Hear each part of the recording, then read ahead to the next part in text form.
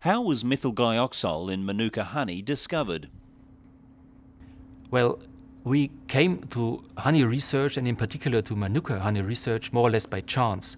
We have invested a number of honeys and found that one compound, methylglyoxal, is unique for Manuka honey. And then we came across the pioneering papers of Peter Molen, who in the 80s showed that Manuka honey has a characteristic antibacterial activity. And then we simply tried to show whether this antibacterial activity is due to methylglyoxal.